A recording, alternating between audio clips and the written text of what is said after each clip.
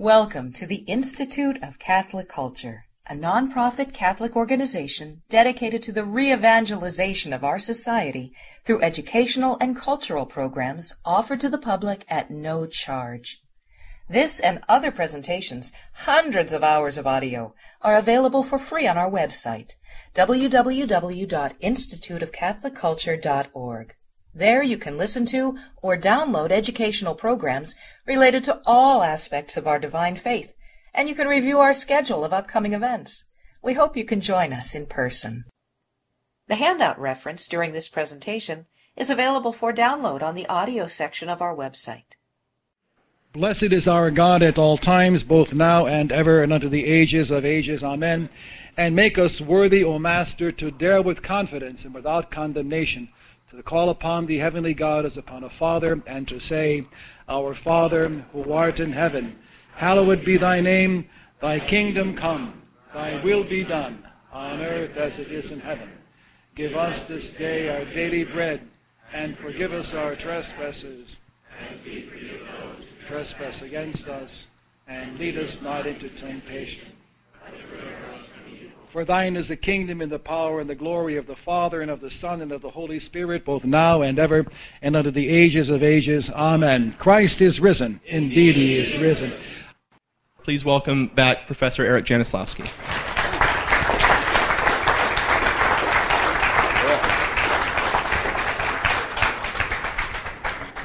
Thank you very much, Deacon Sabatino. Congratulations again on your ordination. And thank you for having me back for a second night. So yes, if I go too long, you can throw stones at me. That would be a perfectly fine Pauline way to let me know. But this will be a jam-packed hour, and I want to go a little bit briskly, but just to remind everyone where we were last time, we spent a lot of time on setup, and the setup is important. So we talked about the remote historical context of the Great Commission, go therefore and baptize all nations. We talked about the first 7 chapters of Acts, showing the apostles going out to the Jews, and again to the Jews. But it's then with the first conversion of Paul, and then the baptism of Cornelius at the hands of St. Peter in Acts 10, where we begin to see the beginning of the mission to the Gentiles. And we talked about the critical importance of Acts 10, Peter's first statement about how what God has cleansed, man should no longer call unclean or common. Remember we talked about the vision of the unclean animals and how that was a symbol for the removal of the separation between Jew and Gentile, a people once considered clean versus a people once considered unclean and therefore not to be touched or associated with. Then we go a little bit further into Paul's first 2 missionary journeys, where Gentile converts start to come into the church en masse. And this provokes a controversy. Certain groups of people called alternatively Judaizers or false brethren or the Pharisee Christians or the circumcision party preach a different gospel than Peter and Paul, claiming instead that it is necessary for Gentile Christians that they receive circumcision and keep the law of Moses, or else they cannot be saved. Or to say the same thing another way, that what Peter was preaching hitherto, that by faith and baptism one received the good news of Jesus Christ and received remission of one's sins, that was invalid if one had not been circumcised and was not a Torah-observant Jew following the 613 precepts of the law of Moses.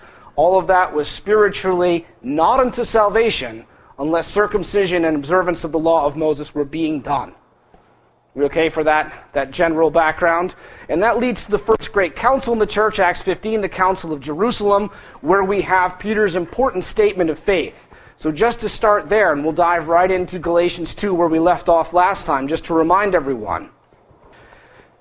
After there was much debate, this is Acts 15:6, the apostles and elders were gathered together to consider this matter, and after there had been much debate, Peter rose and said to them, quote, Brethren, you know that in the early days God made choice amongst you that by my mouth the Gentiles should hear the word of the gospel and believe. So that's a reference back to Acts 10. And God, who knows the heart, bore witness to them, giving them the Holy Spirit, just as he did to us. And he made no distinction between us and them, but cleansed their hearts by faith. That's going to be a central statement of Petrine justification, God cleansed their hearts by faith. And he made no distinction between us and them, but cleansed their hearts by faith. Now therefore, why do you make a trial of God by putting a yoke upon the neck of the disciples, which neither we nor our fathers have been able to bear? That's a cryptic remark on the part of St. Peter as recorded. Calls the law of Moses an unbearable yoke. What's going on there? I want you to file that away, because when we talk about Galatians 3:23, we're going to return to that Petrine remark, the law as an unbearable yoke. But we believe, Peter continues, that we shall be saved through the grace of the Lord Jesus, just as they will. Jew and Gentile saved the same way, through grace, through faith, which cleanses the heart. Then James stands up and ratifies what Peter has said. First, seeing the mission to the Gentiles as the fulfillment of the Old Testament. We get a few quotes, and then James adds in 15:19, therefore it is my judgment that we should not trouble those of the Gentiles who turn to God, but should write to them to abstain from the pollutions of idols, and from unchastity, and from blood, and from what is strangled. For from early generations Moses has had in every city those who preach him, for he is read every Sabbath in the synagogues. And then they send out the first encyclical letter, recording the same acts and judgment, and giving it to the church in Antioch, so that anyone who is concerned about this issue might know what the apostles and elders of the church had to say. Now, James' statement is also important, and this will get us into Galatians 5, too. Why does James make this little addendum, which ends up in the letter that they send out? But we should write to them, meaning the Gentile Christians, to abstain from the pollutions of idols, and from unchastity, and from what is strangled, and from blood. Remember, the Pharisee Christians were rigorists, and we talked briefly about reconstructing their position. Hearing just one side of the telephone conversation, we have to reconstruct a little bit what the Pharisee Christians were teaching. But part of their concern is, you're going to let the great unwashed in? We've been men of religion our entire lives. These are the rigorists, after all, putting laws around the laws of Moses. These are the strainers, if you remember my metaphor from last time. If you don't strain, you're not pious. These are people who look at the possibility of Gentiles coming in from whatever Gentile moral background they previously occupied, and said, that's it? That's all they have to do? Is believe in the gospel, be baptized, and they're good? Hunky-dory? There's a concern about Gentile moral conduct. And James, who is the bishop of Jerusalem, is the bishop who's pastor over the dissenters. The Pharisee Christians are headquartered in Jerusalem, after all. And so James has to speak a word to these men to make the council's teaching intelligible to them, to speak to this main objection. This is a beautiful thing about the ecumenical council. Not only do you have to have an authoritative decision, but even after that, that's when the work starts to have to get done in earnest. Because not only do you see rejoicing on the side of those who are favored with the judgment of the council, Paul and Barnabas recount the works that have been worked amongst the Gentiles, and everyone rejoices, but the church has an equal obligation to make intelligible to those that might dissent the logic behind the church's teaching. And so James does something, if you know what he's alluding to there, with those moral precepts, that is very intelligible to the Jewish mind. What are those prohibitions? Idolatry, unchastity, murder. Those are a reference to what's usually called the Noahide laws. They're the laws that God gave to Noah in Genesis 9. After they get off the ark, God gives some basic moral precepts to Noah and his descendants. Because that set of people, Noah and his descendants, equals the entire human race, this was a concept Jews already embraced as kind of a basic moral standard that even the Gentiles had to adhere to. So the question in the Pharisee mind is, what is this? If their hearts are cleansed by faith, then what? Can they do anything they want to? And we'll see that problem crop up in Corinthians if you ever wander into that letter. Boy, they were doing just about anything that entered into the human mind. But no, James says, no.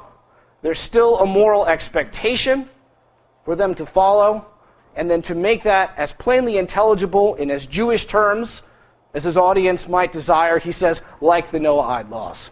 Laws already which at the time of Christ were associated with the natural law, basic precepts that a godly man had to follow a code that the Gentiles were already expected to follow if Jews were to deem them godly people.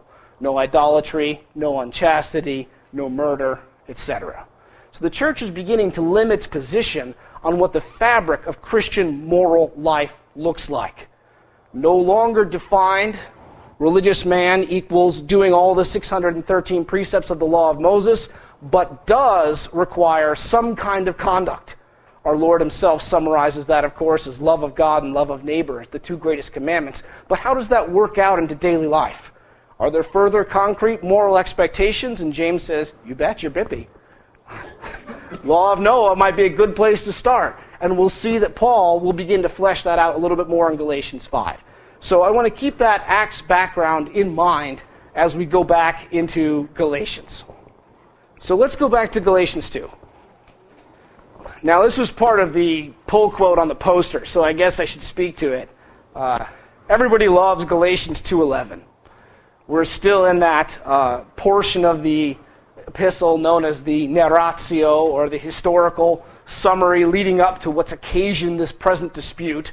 But for all of you that like moments of ecclesiastical controversy, these sort of pinky-biting moments in the newspapers of church chronicles, I don't, but some people really get drawn to these things. Ooh, Cardinal so-and-so said what?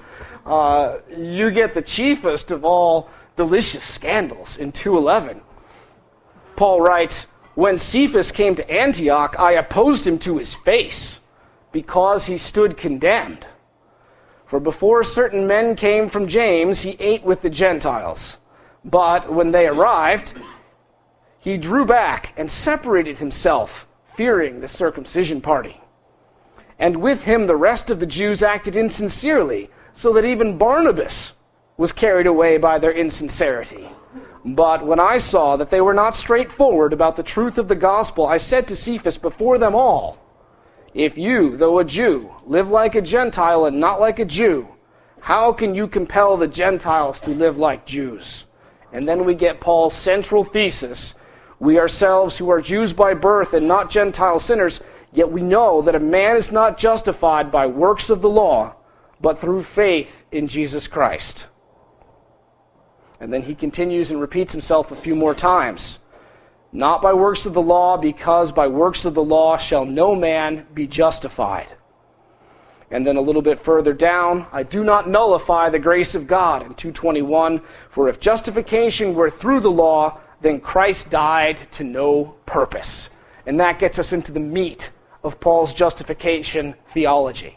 Now, what was that scandal at Antioch? Antioch, remember, is Peter's see. This is his church. He went there first. That's why it's one of the 5 patriarchal sees. It was one that Peter planted before he went to Rome, where ultimately he would continue on as bishop until his death. So Peter is in his own church at Antioch. We know that the church at Antioch was a mixed church. It had both Jewish Christians and Gentile Christians as part and parcel of this church. And so what happens is, Peter seems to be doing what he was doing in every other place where he has had a mission to the Gentiles. He is going in, eating with, associating with, socializing with the Gentiles as part of his being a pastor to them. But then come certain men from James. Now what does that mean? From Jerusalem, from the headquarters of the Pharisee Christian faction. And when they come to visit Peter, Peter is in a pickle. Because these are observant Jewish Christians. They are Pharisee Christians. They still adhere ardently to the kosher law. Now, as I said last time, it's not like I can be kosher with you and walk over here a minute later and be unkosher with you and come back here and be kosher. Observing the kosher law sometimes means you incur ritual impurity that lasts for days. You have to undergo a ritual washing. It limits the things that you can come in contact with, even the houses and vessels of those that are unclean. And so you can't just bop back and forth between two factions of people. So when the Jewish Christians come from Jerusalem to visit Peter and his church in Antioch to see how wonderfully things are going, what does Peter do? Does he receive them and say, oh, come, emissaries from the mother church in Jerusalem, let's come and have table fellowship and sit down? And in order to do that, what does he have to do? To keep kosher and to avoid anyone who is not kosher. Or else maybe he says in his mind, I'd love to stay with you guys, but I know how you are about the works of the law of Moses. How about we just exchange letters? And I'll wash my hands good before I write them. So Peter, in attempting to be charitable, receives the Jerusalem emissaries. And in doing so, he begins to keep kosher so that he might have fellowship with them. But to do that, he withdraws from the Gentile half of his church. Now imagine what kind of message that would send. I'm sorry, I can't eat with you tonight. I can't visit your house because the Jews are here. And I'm doing the Jewish thing now, and you are unclean. I have a good friend that became an Orthodox Jew. He's a friend of mine from Yale College. And, he was a not-so-observant Jew as an undergrad, but then he got really into it. Now he's black hat, Hasidic Orthodox. When I first saw him, I made the mistake of trying to run up and give him a hug and a little pat on the shoulder. Now, I wasn't offended, but some people consider that, very unsociable. What? You can't even shake your friend's hand anymore? Well, it's just his way of being. I don't get offended by it, but it does start to cause a palpable social division. Now, imagine this, right? If you're a newly received Gentile into the church at Antioch, to take an easy example, since both Sebastian and Sabatino are here, they've just received holy orders. Imagine if, having been recently ordained, they go, well, you see, guys, I'm in the upper echelon now. I can't have dinner at your house. I can't shake your hand. The priests are here. I can only associate with the priests. Wouldn't that be kind of disastrous for communal charity? And then talk about what a mixed message it might send. What, are the Gentile Christians second-class citizens in the communio of the church? Or if there's scandal about, in terms of some people teaching that you cannot be saved unless you observe the works of the law of Moses, and then all of a sudden the special people from Jerusalem come, and Peter says, I'm with them, I can't be with you right now because you're unclean. Well, what exactly does that mean to the weak in faith about the status of their salvation and their holiness? So Paul is chiefly concerned about scandal, about sending an awful message to the church at Antioch. And Paul says to Peter, you had an imprudent judgment, sir. You judged wrongly. When it came down to whether you should have told the Judaizers, look, you're going to be in a mixed church. You better get used to things. There's going to be bacon and shellfish flying around. Either you're comfortable with that or stay home. Peter chose the latter and withdrew. And so Paul rebukes him. Now, a lot of people who are heretics in history have loved to imagine themselves striking the pose of Paul, speaking truth to power to St. Peter. And a lot of them like to fashion that into the image of this brilliant individual theologian. Now, as you remember from the introduction to Galatians, Paul disclaims that. And he says, I'm only teaching you the gospel. But they like to fashion themselves, these heretics, in a Pauline mode. Well, this brilliant theologian has discovered the truth of the gospel, and it's his job to tell Peter, I'm going to rebuke you to your face. Luther considered himself doing just that in his own commentary on the Galatians. And it's important, I think, because of the way this moment gets bent in ecclesiastical history, to remind people what's going on here. Yes, Paul is rebuking Peter. But Paul is not rebuking Peter with Paul's doctrine against Peter's. Paul is reminding Peter about what Peter himself taught, said, and did in Acts 10 and again in Acts 15. Paul's rebuking Peter with Peter. That's one of the reasons why historical context is important. And so we get to the root of the issue here, that justification is by faith and not by works of the law. Now, last time we wrapped up with a quick discussion of the important terms in play here. Justification, we talked about, is that process whereby one goes from a state of condemnation to a state of right standing or righteousness or uprightness before God. Ultimately rooted in covenant terminology, whether one is meeting one's covenant obligations or if one has not, how one regains a state of right standing before his Lord. How one is made righteous. Justificatio, made righteous. That's justification. Second important term was works of the law. Now, with the historical background clearly in mind, I assert to you that no sane exegete can have any other view of the phrase works of the law than works of the law of Moses. It's plain from the context in Acts. It's plain from what Paul speaks about in Galatians later on, that he's referring to what we find in Exodus 20 through Deuteronomy and none other. That is its literal sense. Whenever he wants to use for short, he usually says the law. And occasionally, he'll say works of the law of Moses, but usually it's just works of the law, ergon nomu. But it's all referring to the same thing. In fact, in Galatians, he doesn't even say for short works. And so one question is going to be, how do we get from what's clearly referring to the observance of the law of Moses, this full-blown Protestant sense of works meaning anything of a voluntary character that a man does? That's going to be an important thing to settle by the end of this evening, and part of it's going to involve Luther's reading of Galatians, but Luther sits on Augustine, who read Galatians 3 in a particularly interesting way. So we're going to dig into that in a moment, but flag that in your mind. What does works of the law mean? Works of the law of Moses, but how does it morph into this very broad category of works full stop? Third thing we've got to look at is faith, and that's going to be another huge term for Paul. What does Paul mean by faith? What is entailed when Paul talks about faith?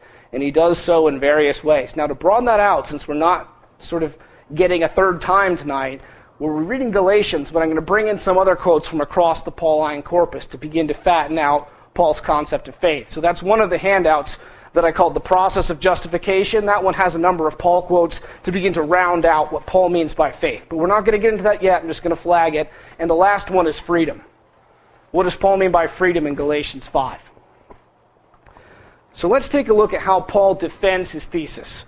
Thesis having been stated, that's our propositio, our central proposition. Paul begins to argue for his thesis. Now, in the handout that I brought last time, which is floating around here somewhere. I don't even have one myself. Yeah, it says at the top, okay, I called it Overview of the Main Argument of Galatians. I'm going to step through that for maybe the next 20 minutes, so if you want to follow me on that, you can. So Paul gives what I can identify here as 4 separate arguments for why justification is not by works of the law of Moses, but rather by faith. First one is, Paul's a good rhetorician. A short, sweet, emotional press based on their personal experience of Paul's evangelizing them. So just read the first 5 verses of Galatians 3. O foolish Galatians, who has bewitched you, before whose eyes Jesus Christ was publicly portrayed as crucified? Let me ask you only this. Did you receive the Spirit by works of the law, or by hearing with faith? Are you so foolish? Having begun with the Spirit, are you now ending with the flesh? Did you experience so many things in vain, if it really is in vain? Does he who supplies the Spirit to you and works miracles amongst you do so by works of the law or by hearing with faith? Now just grab the first word of the next part of the argument. Thus Abraham believed God and it was reckoned to him as righteousness. Don't forget about the thus. That's going to be a link between verses 5 and 6. But let's focus on 1 through 5 right as the first short argument from experience. Jesus says you're not supposed to call your brother blockhead. Raka. You're liable to judgment if you do that. O foolish Galatians is not really so much a term of opprobrium. Anoetos, you might say in English, clueless. You know that idiom, clueless? Anoetos, literally thoughtless. The light bulb is not on. You guys are not thinking. So to bewitched, like bamboozled, might be another good word. You guys have been tricked. Judaizers have done a little Jedi mind trick on you. If you're familiar with Star Wars lingo, you are not thinking. Before whose eyes Jesus Christ was publicly portrayed as crucified. Now, this was a church that was evangelized years after Jesus' passion and death. They're not talking about people that had witnessed Christ's passion and death firsthand. In fact, the Greek verb tells us this. It's literally depicted. Now, exactly what Paul's alluding to there, we don't know because we don't know the on-the-ground situation as well as Paul and the Galatians do. But some scholars suggest this points to something a little unusual in Galatia. Namely, that they latched onto the visible symbol of Christ crucified as a symbol of their faith, which was kind of uncommon. You usually don't make things like the electric chair the logo for your new religion.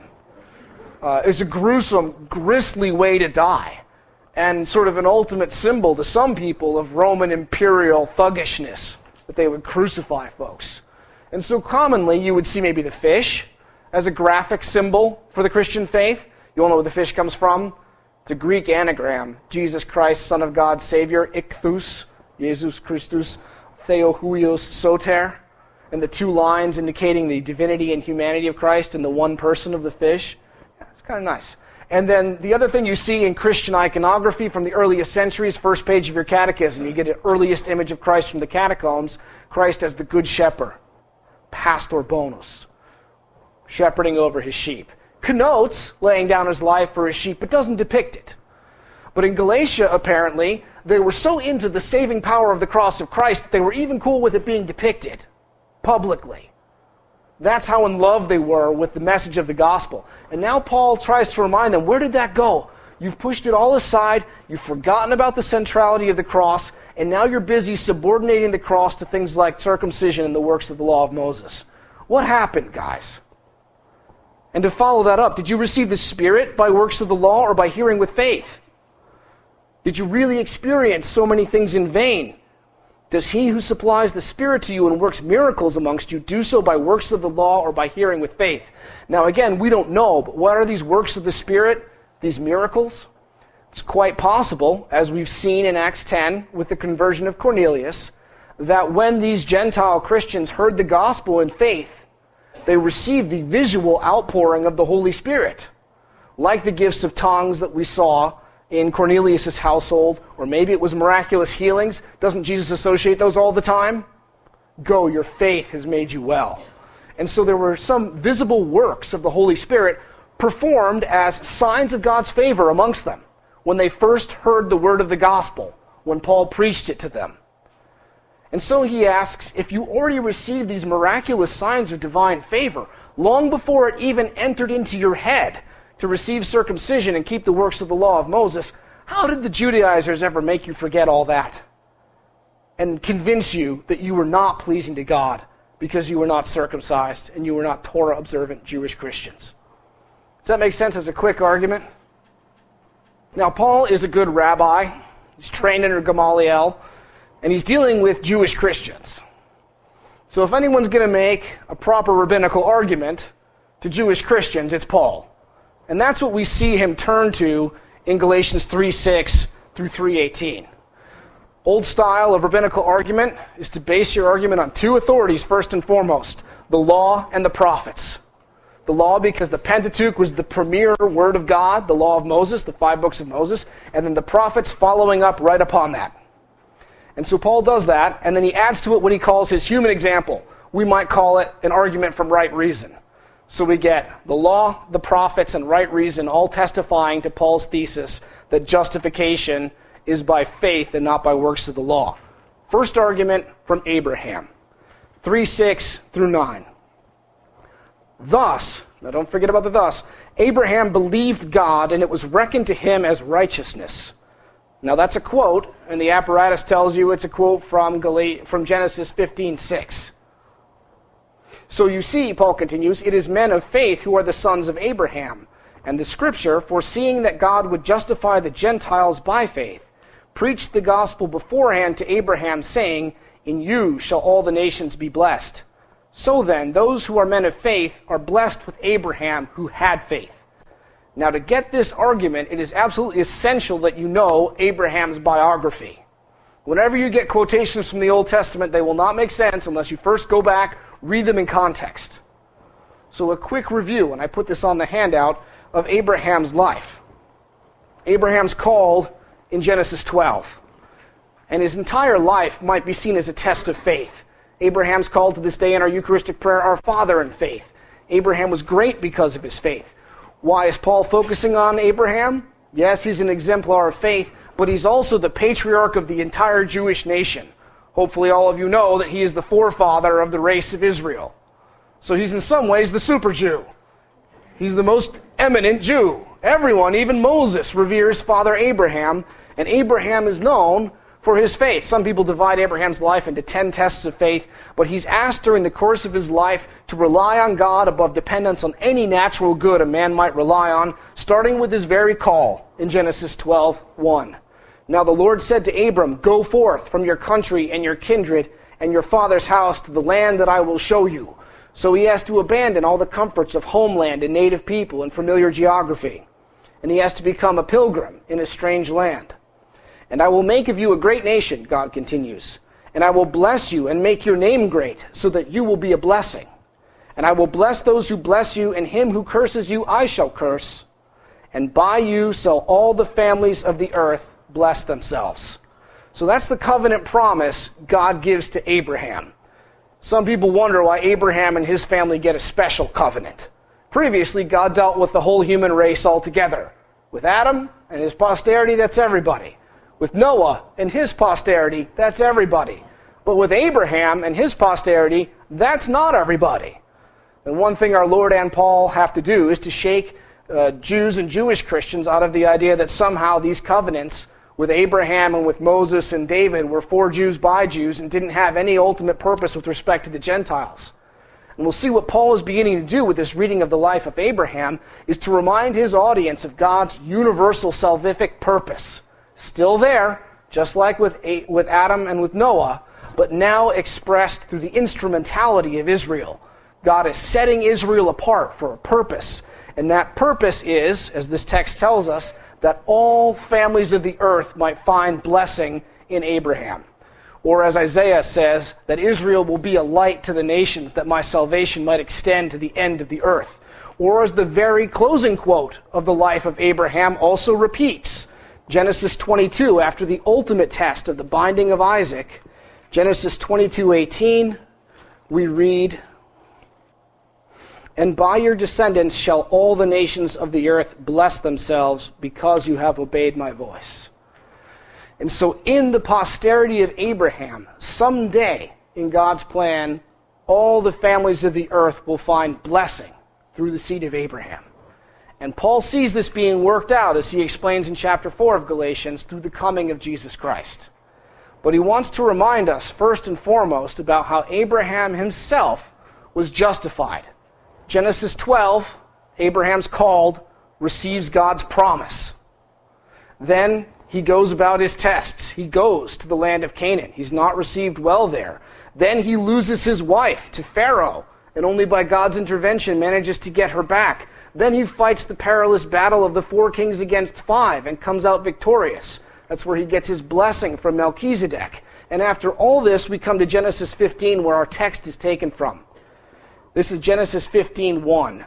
"After these things, the word of the Lord came to Abram in a vision, saying, 'Fear not, Abram, I am your shield. Your reward shall be very great.' But Abram said, 'O Lord God, what wilt thou give me? For I continue childless, and the heir of my house is Eleazar of Damascus.' And Abraham said, 'Behold, thou hast given me no offspring, and a slave born in my house shall be my heir.' And behold, the word of the Lord came to him, saying, 'This man shall not be your heir.' And he brought him outside and said, 'Look toward the heaven and number the stars, if you are able to number them. So shall your descendants be.' And he believed the Lord, and the Lord reckoned it to him as righteousness." So that verse, Genesis 15:6, which Paul quotes in Galatians, gives us a proof text from the very law of Moses. Genesis, one of the 5 books of Moses, gives us a proof text. How is someone justified? Well, we're told that Abraham, in Genesis 15:6, is justified by virtue of his faith in divine promise. That's 2 chapters, 14 years, and 1 Hagar-Ishmael incident before circumcision is introduced as a practice amongst the Jews. That only happens in Genesis 17. 2 chapters, 14 years later. So here we have Abraham, forefather of the entire nation, said to be justified by virtue of nothing other than his faith in the promises of God. Second argument from the prophets. Now the prophet invoked here is the prophet Habakkuk, And he's not that widely read, and I can tell by the frequency of people named Habakkuk that Habakkuk-ian piety is probably a little low. So I'll give you a thumbnail sketch of Habakkuk. He's a prophet. We can't date him precisely, but maybe around the 600s BC, shortly before the Babylonians would attack Judea, siege Jerusalem, tear down its walls, set fire to the holy city, and horror of horrors, destroy the temple, and drag God's people away into slavery for the Babylonian captivity. And Habakkuk knows it's coming. And Habakkuk is concerned. The wicked, all right, maybe this is their comeuppance. God's vengeance is finally upon them. But what about those that aren't wicked? What will they do? Habakkuk is concerned, and he receives a consoling message from God in Habakkuk 2:4. God says, "Behold, he whose soul is not upright in him shall fail, but the righteous shall live by his faith." Now, we talked about upright, righteous, justified, how all those terms work together last time.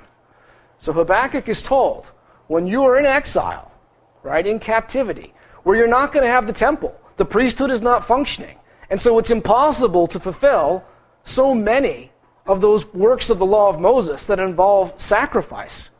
What will the righteous do? Behold, he whose soul is not upright in him shall fail, but the righteous shall live by his faith.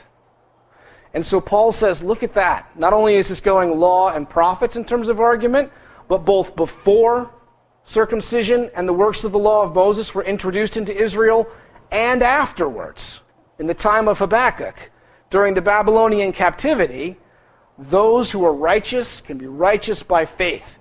Therefore, the Judaizers cannot argue that somehow circumcision and keeping the works of the law of Moses are intrinsic to justification. Because if they were part and parcel of justification itself, essential matter for justification, how could it be then that Abraham was justified without them before them, and Habakkuk's people were justified without them after them? Does everyone get the argument from the law and the prophets? Then Paul adds what he calls his human example, sort of from everyday life. I call this the God is not a used car salesman. Or sleazy used car salesman. I don't want to offend anybody who's a used car salesman. No? No one wants to admit it now. Okay. Sorry about that. So in 3:15 he says, to give a human example, brethren, no one annuls even a man's covenant. Now RSV says will, footnote, covenant.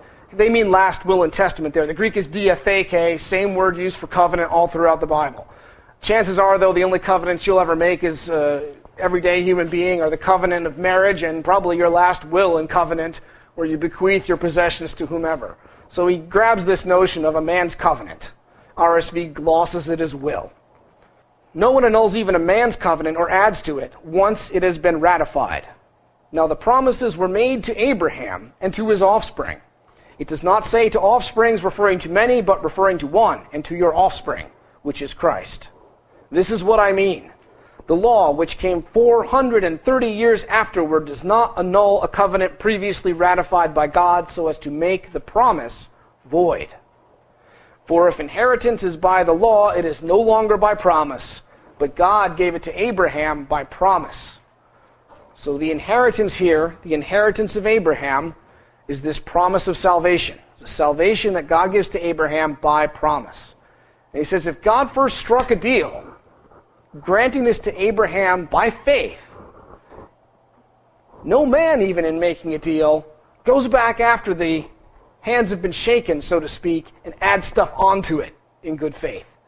Right? This might happen sometimes, but you say, okay, you're going to sell that car to me for $2,000?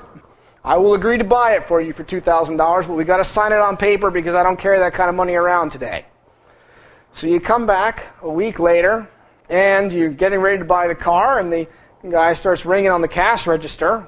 Says that'll be $2,317. So what do you mean? We agreed on $2,000. Yeah, but you read what you signed there. See, undercarriage treatment. You paid to have an oil change. You paid to have detailing of the car, the vehicle washed and scrubbed and cleaned for you. People go, oh, dirty dealing. I thought we agreed on $2,000 I get a car. Now I come back and it's $2,317. What gives? You added something to the bargain. Once we've shaken on the deal, not even a man can get away with going back and adding terms to the covenant. Does that make sense? And so Paul argues similarly, God is like the sleazy used car salesman. God is like someone who makes a covenant and then changes the deal. If first he says to Abraham, in your posterity, all nations will be blessed, and Abraham believes, and that's his righteousness, and that's all he has to do, and then God comes back 14 years later and says, well, and circumcision, and then God comes back 430 years later and says to Moses, and this big book of rules to do, and the ands keep coming. If that's essential matter to the inheritance of Abraham going out to all the nations, God has broken his word. And if it's unjust that a man break his word, how much more unthinkable would that be to attribute to God? That's his human example. We okay on that one? Now the question for the Judaizing mind, those are Paul's 4 arguments against. Short sort of argument from the Galatians experience. Abraham, Habakkuk, and then his human example. If the Judaizers are hopefully where Paul wants them to be at this point, on their heels, the next question is, why then the law? That's Galatians 3:19. Because I imagine the Jews, the Jewish Christians, a little bit like the elder brother in the parable of the prodigal son, saying, we've served you all these years, and now you're telling us that to be justified before God, you don't have to keep the law of Moses? What gives? What was its purpose? Just for nothing? Is God some kind of weird tyrant that says, well, if you want to be saved, today stand on your left leg and wear a funny hat. Tomorrow, 3 turtle doves. It's clearly not capricious or arbitrary, so what's the purpose of the law if the law doesn't save? Do you see how that could be a natural question in the minds of Paul's audience who was previously so law observant? So Paul gives 3 arguments for the law. All of them show a certain positive relationship between the law and the new covenant of Jesus Christ. But all of them do this in a way that makes it perfectly clear that it's not like the law even begins to justify and Christ finishes the job, or that the law is sort of half of justification, or that justification is about the law and then Christ is a +1 on top of that, like cherry on the cake. There's a certain relationship, but the law does not justify. It only prepares for justification. And Paul steps through this in 3 steps. First argument for why then the law, 3:19. It was added because of transgressions. Why did God make so much law? Same reason almost anybody else makes law. People are doing stuff they shouldn't be doing. That's sort of a simple argument. Since we're pressed on time, I probably don't have to further elaborate it. If people weren't sinning so much, God wouldn't have to say, now don't do that, and don't do that, and don't do that, and don't do that, and don't do that, and there's a lot of that in the law of Moses. Fair enough. You can see condemnation of people for doing bad things is important to ultimately getting them to do good things, but is not the same. Is that good? Second, is the law against the promises of God? Certainly not. So they're not opposed. For if the law, this is 21, for if a law had been given which could make alive, then righteousness would indeed be by the law. But the Scripture consigned all things to sin, that what was promised to faith in Christ might be given to those who believe. Now that's a pretty radical statement. The Scripture consigned all things to sin. And by Scripture he means the written law of Moses. That's what he's talking about here. Because this is an answer to why then the law. So that's pretty radical. What's the purpose of the law? To consign, well, RSV says all things. You could even just read it, consign all to sin. The purpose of the law, second purpose, is to say to Israel, sinner. No, take it to heart. Hear it one more time, sinner. Sinner here, sinner there, sinner here, sinner there. That sin, that sin, that sin, that sin, that sin. To be mean? No. Because only when Israel learns the radical nature of sinfulness, can it appreciate what's offered in God's grace? How often does Jesus in the Gospels attack self-righteousness? Not righteousness, but self-righteousness. Because he wished to justify himself, he asked, "Who is my neighbor?" Because that man wanted to come off squeaky clean even though he hated Samaritans. Part of what Jesus does constantly in the gospel is to teach people about the radical nature of sin. We can make the mess and we can owe the debt, but we can't pay it off by our own power. Only God's grace can do that. God's been trying to teach the human race that since Adam.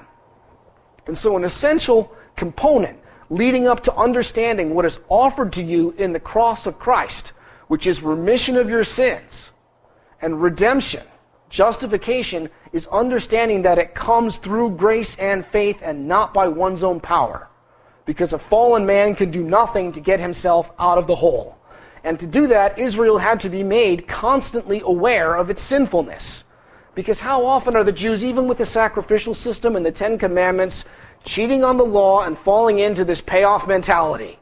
Today not so good. Extorted a bunch of poor people. 3 oxen. Done. Kind of like you might do with MasterCard. You have $400 of debt, but okay, bill comes, I cover it, I'm back to zero. That is not the relationship between a man's sin and his power to get out of sin. It's like stroking a check for $10 million on MasterCard and the bill comes and you go, oh my gosh. That's why our Lord loves the parables of crushing debtors. Right? You know the parable of the man that owes 10,000 and then he's forgiven and he throttles the guy that owes him 100? Or why Jesus loves people who are in positions of like medical infirmity that can't be cured. Or prostitutes. Once you've given yourself over to that kind of scarlet life, you just can't do a series of actions and get back to purity.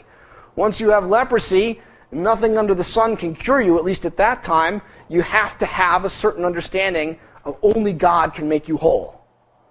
Or Augustine puts it this way, only once you know how sick you are do you ardently desire the physician. It's a common mentality, yes? Some people don't like to go to the doctor. What's he going to tell me? I don't want to hear it. And then when the doctor says, I'm sorry, you've got cancer, oh boy, do you sit up and take notice and love that physician. Because if you don't, you're dead.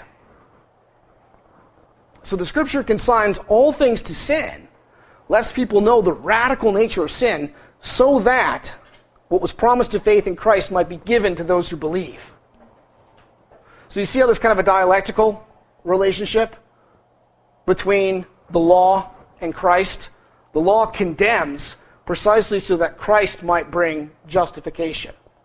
It's not like one starts the process in a positive way and the other does the other 25%. The first one's entirely negative. Condemnation. So that once one is on one's knees, can one receive salvation from Christ. Third argument gets us into what it means to be a good son or daughter of God and the value of our human works. Paul says, before faith came, we were confined under the law, kept under restraint until faith should be revealed. So that the law was our custodian, says RSV. Literally pedagogue, pedagogos, trainer of children. Chaperone, you could say. Until Christ came, that we might be justified by faith. Third argument is that the law was fitted for Israel in its infant and adolescent stage of covenant history. A pedagogos, now pedagogy means the art of teaching. That's not what it means in ancient Greece. It's literally disciplinarian. Somebody who is Johnny's chaperone. Didn't teach him, but brought him to school each day, carried his books, made sure he didn't play hooky, didn't hang out with the other Greeks who were smoking. Well, they didn't smoke back then. Drinking too much wine. Gave him a slap when he stepped out of line. Kept him on the right path so that in adolescence he might grow to maturity one day, internalize virtue, and not need the chaperone anymore.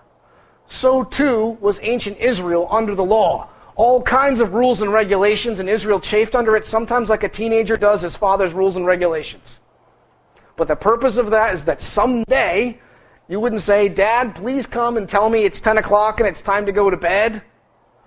The purpose is that someday you'll be without that chaperone and disciplinarian because the law is written in your heart. And you don't need the artificial reinforcements about right and wrong. You just do what's right and wrong. Oh, sorry. You do what's right and you avoid what's wrong. You might do what's wrong too from time to time, but you're supposed to be the corrective of that. So the third argument is covenant historical. I knew I'd slip something like that in there at some point in time. So are we clear on the relationship between this negative work of the law and what's promised in Christ? And then he takes that idea of the chaperone and gives us a beautiful image of what it means to be an adopted son and daughter of God. 4:1 he says, I mean that the heir, as long as he is a child, is no better off than a slave, though he is the owner of all the estate. But he is under guardians and trustees until the date set by the father. So too with us. When we were children, we were slaves to the elemental spirits of the universe. But when the time had come, God sent forth his Son, born of woman, born under the law, to redeem those who were under the law, so that we might receive adoption as sons. And because you are sons, God has sent the Spirit of his Son into our hearts, crying, Abba, Father. So through God you are no longer a slave, but a son, and if a son, an heir. And so Paul rests his image there with Israel in the fullness of time under Christ becoming an heir to the promise of Abraham. By having the Spirit of Christ in our hearts, we become adopted sons and daughters of God. And I think that's going to be a great metaphor to keep in mind for understanding how the things that we do, once we've received grace and faith, genuinely have a certain good or meritorious standing before God. And before we touch that, the last text I want to look at is Galatians 5:1, where Paul talks about freedom. For freedom, Christ has set us free. Free from what? Free from the works of the law of Moses. Stand fast, therefore, and do not submit again to the yoke of slavery. Now I, Paul, say to you that if you receive circumcision, Christ will be of no advantage to you. I testify again to every man who receives circumcision that he is bound to keep the whole law. You are severed from Christ, you who would be justified by the law. You have fallen away from grace. For through the Spirit, by faith, we wait for the hope of righteousness. For in Christ, neither circumcision nor uncircumcision is of any avail, but faith working through love. You were running well. Who hindered you from obeying the truth? This persuasion is not from him who called you. And then a little bit later on, in 13, for you were called to freedom, brethren, only do not use your freedom as an opportunity for the flesh, but through love be servants of one another.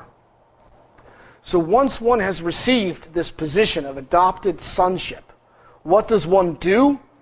This begins to get back around to the importance of a moral behavior, even for those who are in a position of being justified. What should one do? One should do works of love of God and love of neighbor. Now notice how Paul expresses himself here. Faith working through love. What does faith mean for Paul? Now, a lot of people begin with either a narrow definition of faith or sheer confusion about all the ways in which faith can be taken. Faith and love are two much abused words in the contemporary English lexicon. Faith can mean a lot of things. Sometimes Catholics talk about the faith, yes, by which they mean kind of the deposit of doctrines handed down from the time of apostles through the church to us today. Well, do you have the faith? Well, you could have it. Well, here it is. I'm carrying the catechism. Now, that's not what any Christian means when he says he's saved by faith. I got a copy. There it is. Protestants might think that, but we're not works righteous like that. Faith could also mean a certain intellectual assent to propositions. I used a GPS to get here. I had faith in the thing because I don't know the map of Annandale. It's the second time I've been here. The first time was the last talk. I went by faith. I trusted the cartographer. Certain trust. Certain assent to knowledge there. Faith can also mean something that's kind of like an ardent belief. Yes? Lots of nuances about what faith entails. So the two things I'd like to tackle at the end of this talk is what does faith mean for Paul and what does it mean to be free?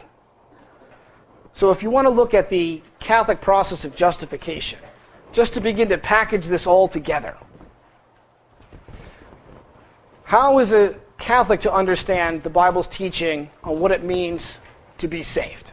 How do we understand this process of going from a state of condemnation to a state of right standing before God? And here I wanted to fatten up our reading of Galatians with some quotes from other major epistles like Romans and Hebrews. So we start in our position, as we said, the first lecture, of condemnation. Nice text to remember here, Romans 3:23, all have sinned and fallen short of the glory of God. Paul, a good Jew, has Psalm 14 in mind there. So we find ourselves in a state of sin. That's the human condition since Adam. And we want to do something to change that. First, before you can have faith, Paul teaches us, faith comes by hearing, and hearing by the word of Christ. You don't know what to believe in unless somebody tells you. This is the odd extra way that we come to have faith. Because either Christ preaches it to you on the shores of the Sea of Galilee or knocks you off your horse. There's no horse in Acts, but knocks you off your horse on the road to Damascus. That's how we tend to depict it. Or else the church, somebody, whether it's your godly neighbor or your priest or whatever, evangelizes you. It comes out extra. You have to somehow possess the word of Christ. Notice at the very outset then, the church is instrumental in the process of coming to have faith. Either from the head or from members of the body, one somehow has to come into contact with the gospel through the church. Luke and John, two nice texts there. He who hears you hears me, Jesus speaking.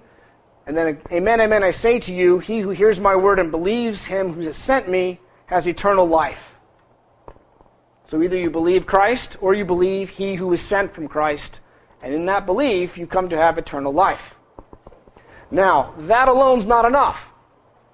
Because how many times have people had the gospel preached to them and they go, phooey, I want nothing to do with that. Yes? Something else internally has to happen. No one can say Jesus is Lord except by the Holy Spirit, says Paul in 1 Corinthians 12. And how do we as Catholics understand that? The same way Protestants do. You need to have grace come into the heart, and assistance, and interior illumination in order to grasp the message of the gospel as something you might believe in, and not just some foreign piece of data out there. You know, sometimes people bump into the gospel a dozen times. But maybe on that 12th time, biblical number, he says, wait, that's something I could actually believe in. I've heard that message, and for some reason now it stands in a new light. That interior illumination doesn't give you new information. It's not new content. It's an interior light that helps you to assent, to see the gospel suddenly as something believable. This is a preparation for being justified. So one can do nothing, first off, in a fallen state without grace. And even before one believes, grace is already working in the soul. To use scholastic terminology, we sometimes call that prevenient grace. Some theologians call it operative grace, because it works on us without us, rather than cooperative grace that works on us and with us. So first, grace acts on you to make the gospel something to be believed. Then comes a critical moment. What happens next? God's knocking at the door. One sees the gospel as something to which one might assent.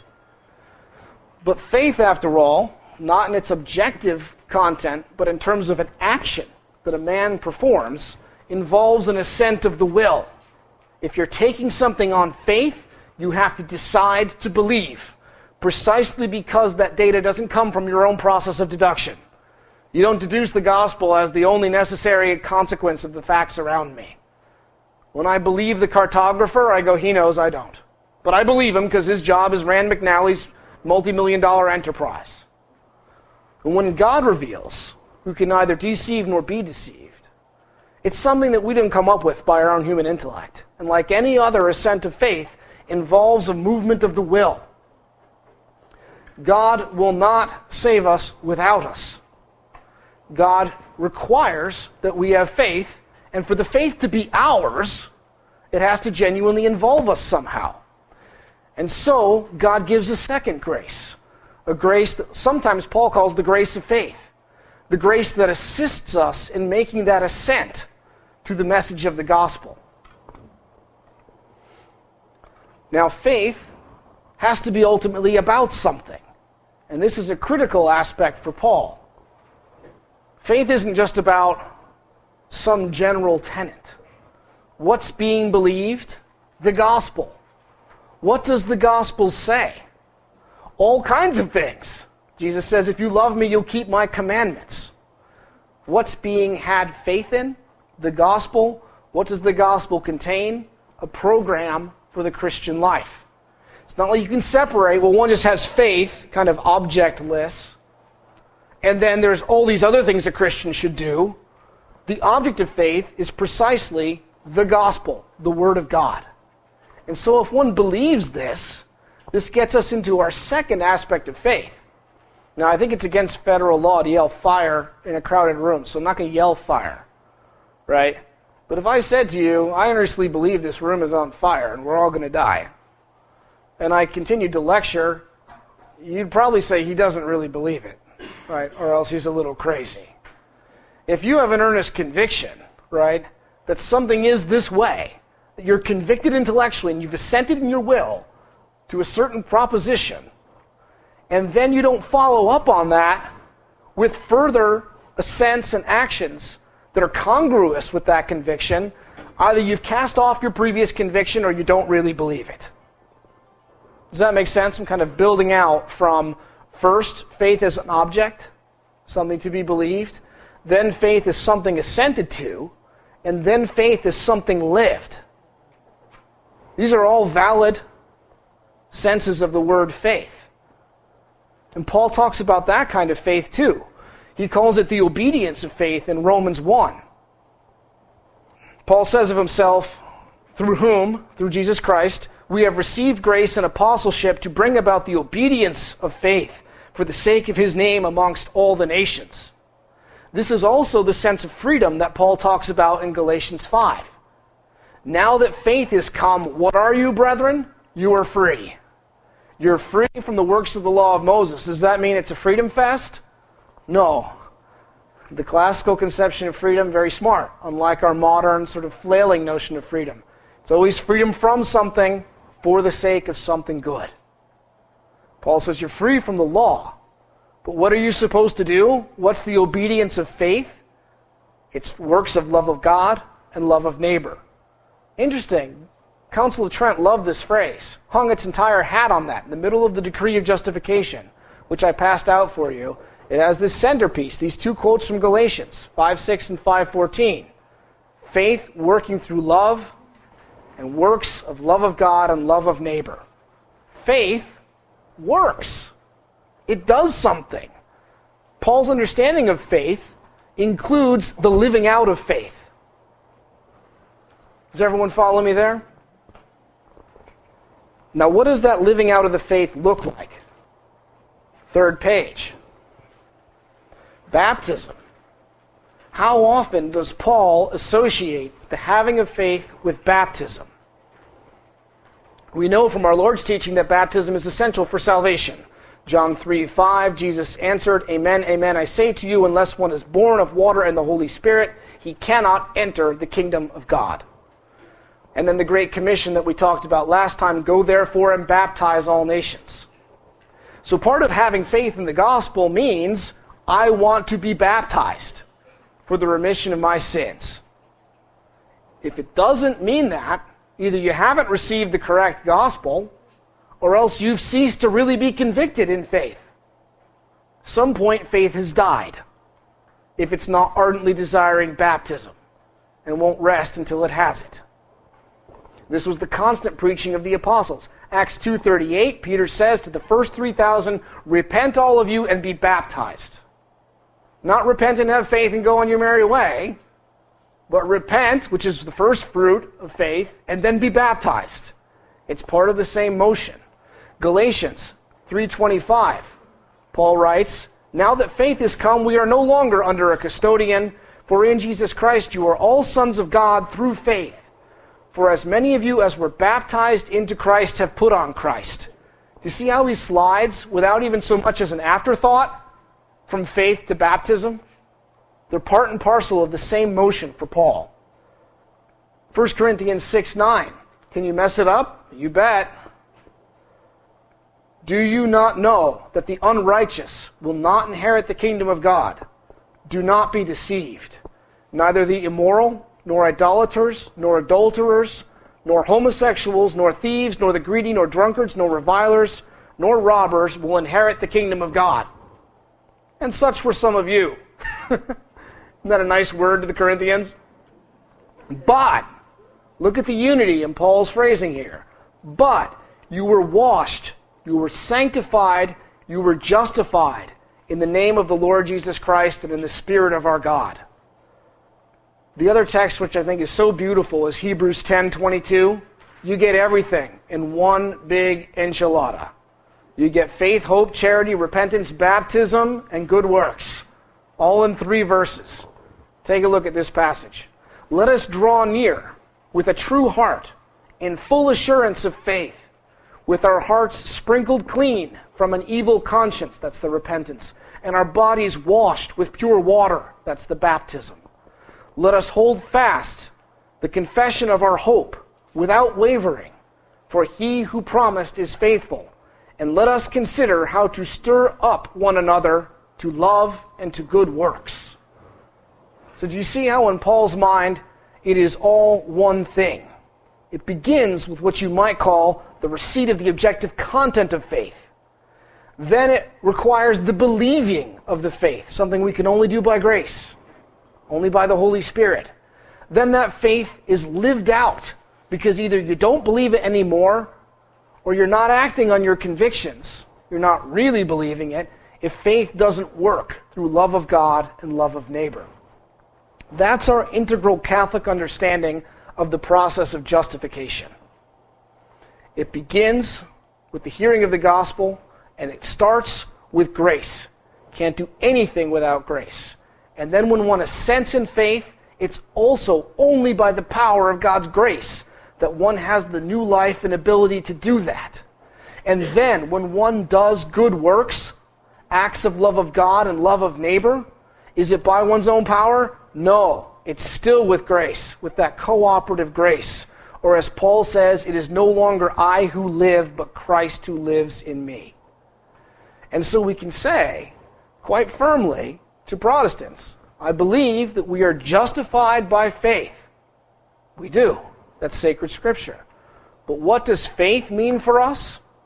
Does it mean what they mean, which is purely an intellectual assent and no more? That's the faith alone? Absolutely not. Being a good son or daughter of God means being someone who is faith working through love. That's why I like the adoption metaphor. And this will get us a little bit into the language of merit, and maybe I'll wrap up super quick with, because Sabatino's giving me the time sign. Was those 2 zeros, or was that the rocks that you're going to throw at me to stone? Both, okay. Because I want to go to the third heaven. I want to see what's going on there. So think about the notion of what it means to be a good son or daughter. My parents are not rich people. My father has this funny saying. He looks around at the house and says, someday, son, all this will be yours. Now, the further rub is I'm an only child, so there's no one else he's going to give it to. But nonetheless, were I to be some miserable, reprobate person, maybe, I don't know, never asked him, my father would find it in his heart to write me out of the will. Sometimes people do that. When you finally cross the line in the sand, you're written out of the will. But the one thing you realize becoming a parent, and hopefully you realize even before that time, is that you will never pay your parents back for all they do for you. I know one libertarian, one hardcore libertarian who's keeping a sum, and he's going to deliver a bill to his children. But besides for that fruitcake, you realize that being a good son or daughter is something where you receive an inheritance that is vastly more than you ever put into the deal. But nonetheless, there is a certain real relationship between the good things that you do as a son or daughter and the vastly greater things you get as your reward, as your inheritance. Yes? That's why I like Galatians 4 as the premier way to get into this notion of merit that we have as Catholics. Because Protestants hear this and sometimes they freak out. And rightly so, if they think that we are doing something by our own fallen power, that we then, as a misbegotten little set of graceless goods, hold up before God and say, you owe me. I did it, you owe me. There's two problems there. One, the idea that somehow we do anything without grace that's pleasing to God, that's plainly false from how Paul conceives of it. That's plainly false from Catholic teaching. Without grace, we can do nothing. Jesus even tells us that in John's Gospel. But the second problem is a problem of merit.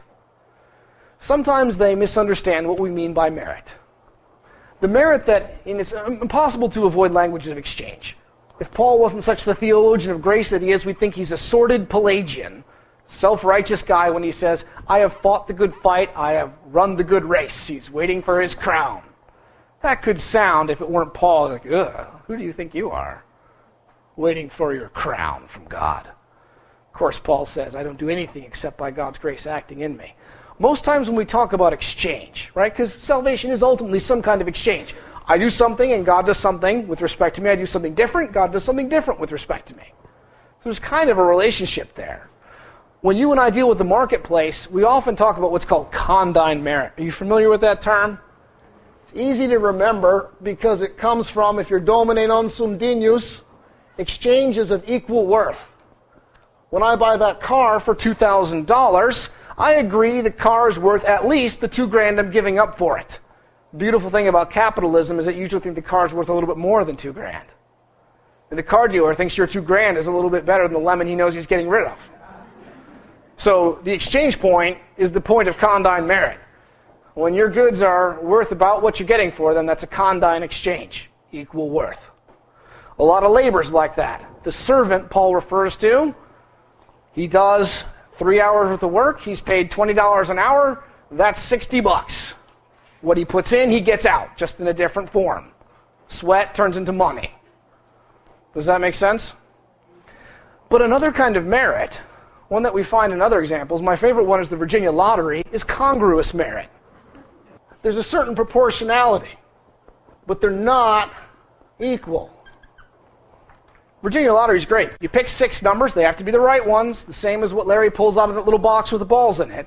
You get $10 million. Who'd have thunk? You know, if you were an alien coming from a different culture, that would be genuinely weird. The act of picking 6 numbers, as idiot savant-like as it might be if you get it right, is still sideshow entertainment. It is not worth intrinsically $10 million. If Ellie said, watch this, you pick them out, and I will then tell you what 6 numbers you grabbed from the ball box, that would be a great trick. But it's not worth $10 million.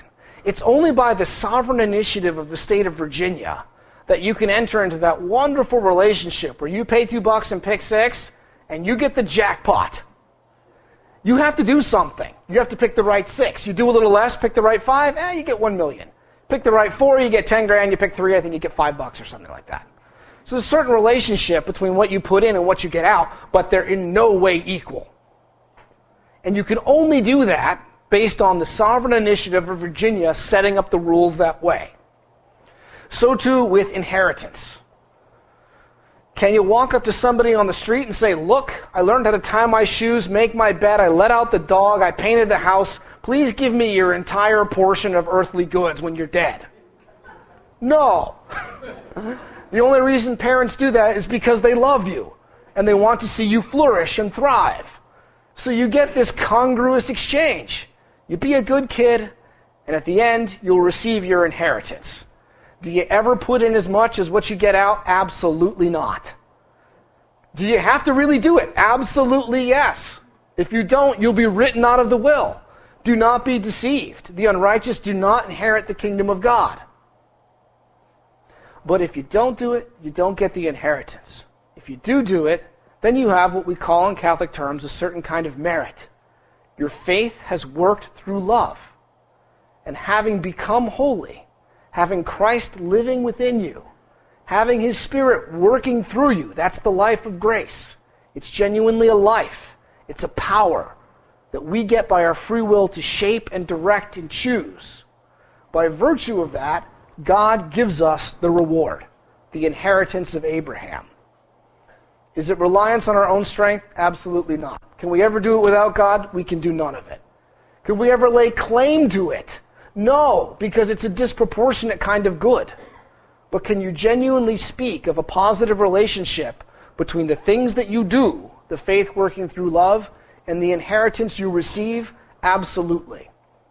That's why St. James teaches in James 2, faith without works is dead.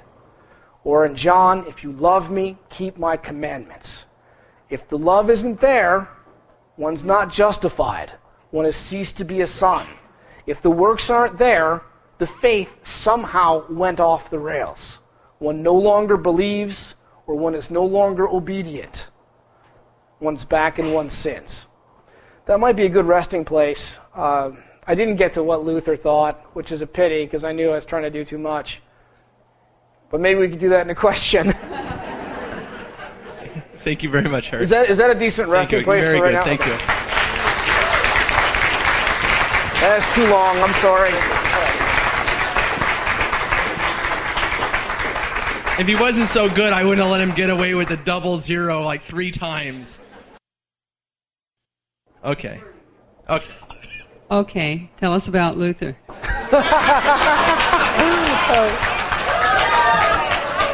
Okay, but you have 5 minutes to answer all of your questions. Okay. That's not just for one question. I'm going to try to do the Sabatino thing and ram it in as fast as humanly possible. Luther did not get up one morning and decide to be like the biggest heretic the Western Church has ever known. Some problems that led up to Luther, yes, ecclesiastical corruption, bizarre catechesis about indulgences, but most importantly, a strange view of how God and man interacted in this understanding of faith. The short story is if you get rid of formal and final cause, it causes a real big problem for theological vocabulary.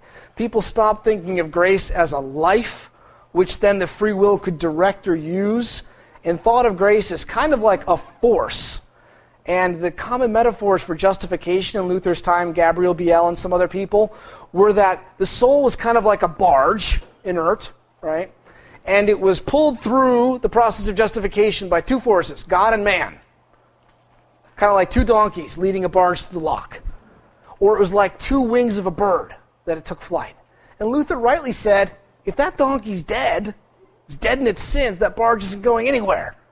If that wing is crippled because of sin, that bird can't fly. They were weird sort of materialist notions of how God and man cooperated, which was never the Thomist or never the biblical way of understanding it. And so Luther had a certain bad theological background, but also, because of his own personal issues, a very negative view of the human will. In his view, the human will could only sin and was impotent in its sins. He called it an ass to be ridden either by God or the devil. And therefore, he saw 0 positive contribution the human will could do in the process of justification. He said, just like a teaspoon of dung soils a gallon of water, any mixture of the human free will and God's grace makes the whole thing foul.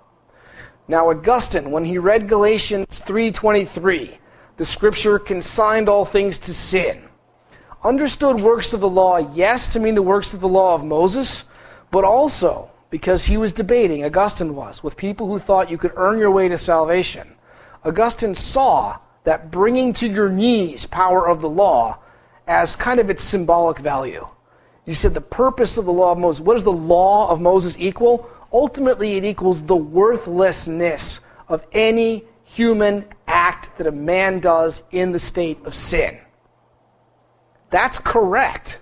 And that is genuinely part of what Paul's going after in Galatians 3:23, the worthlessness of any human action in the state of sin.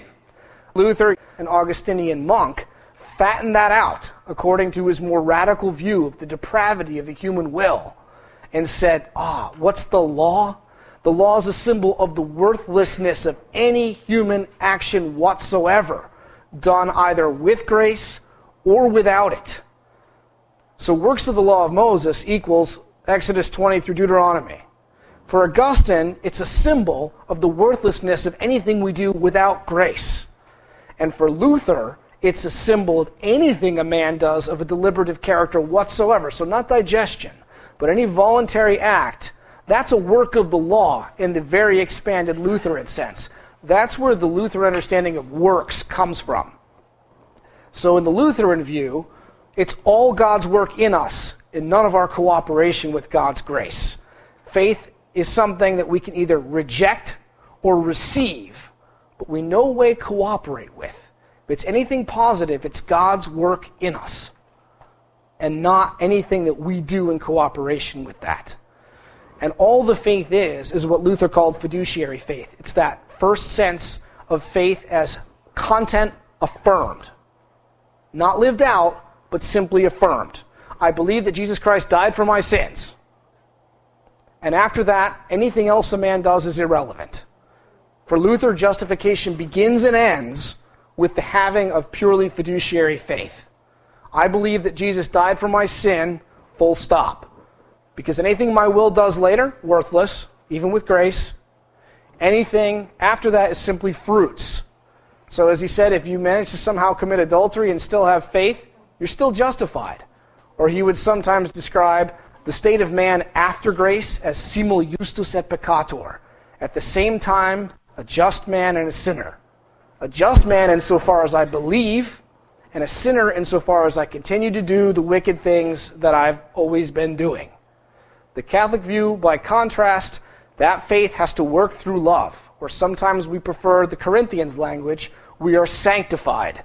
We are made holy by Christ's Spirit living in us, and because we are made holy, if we stay holy, we do holy things. And by virtue of that faith working through love, we are justified in the Catholic view. In the Lutheran view, one has faith. Faith is God's work in us, without us, and as long as it stays in us, it's by virtue of that alone that we're saved. So that faith alone means just that, and what they mean by faith is a rather constricted view of faith compared to what the Scripture means by faith and what Paul means by faith. Was that good for 5 minutes? Yeah. 3 minutes? 2 minutes? Okay. And just because I was going to get there, I promise. Okay, it's grace working through faith. Is that correct? I'm sorry, grace working through love. Faith And working through love. Jesus said, keep my commandments if you love me. What are the commandments? The 10 commandments? To stone an adulteress? What are these commandments we should keep? Good question. And that's part of what we saw. That's why I wanted to flag that in both Acts 15, James's addendum, and in Galatians, where Paul wants to talk about faith working through love. Is it the 10 commandments? Let's say it this way, just to get to the finished answer. Catholic theology typically divides the old law into 3 areas. Moral precepts, ritual precepts, and kind of civic precepts. The moral precepts are the place that we'll turn for some insight into the moral commandments. But even in the 10 commandments, do you keep the third one? What's the third one? Everyone's got to do their Catechism 101. You say go to Mass. That's not what it says. Keep holy the Sabbath day. That's Friday night to Saturday afternoon. When's the last time you did that? Vigil starts after 5, doesn't it? And so even the 10 commandments, right? So this has to be something that the church works out. What is the fabric of Christian morality? How do we understand love of God and love of neighbor? A foundation comes from the old law, but it's only some of it. Not the entirety of the law of Moses, because they're penitential precepts, legal things like what to do jurisdictionally for people that do certain crimes like stoning, things pertaining to the use of the land of Israel, all that is not relevant to the Christian moral life. The civil stuff, not relevant. The sacrificial stuff, fulfilled in Christ. The moral stuff, good starting point. And then that has to be deepened, because our Lord deepens the law of Moses in the Beatitudes. You've heard it said to men of old, but I say to you. So the church has to elaborate the moral life, and that's part of what moral theology still does today with disputed questions. Thank you very much, Professor Okay. Eric.